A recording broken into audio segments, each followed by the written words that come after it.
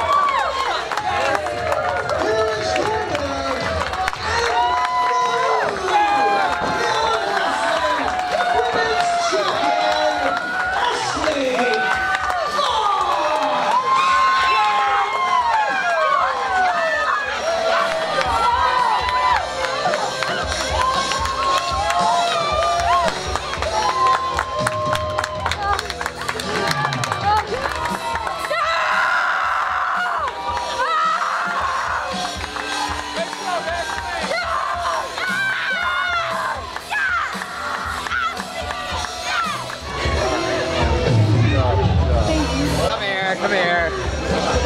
Good job.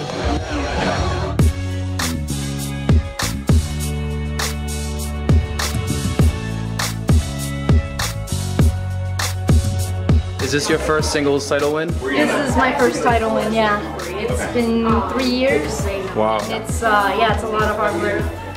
The girls that I kind of started training with around the same time, they all won like titles like in their first 2 months, and I was like, oh, when will mine come? But I waited patiently. Yep, everyone has a different path.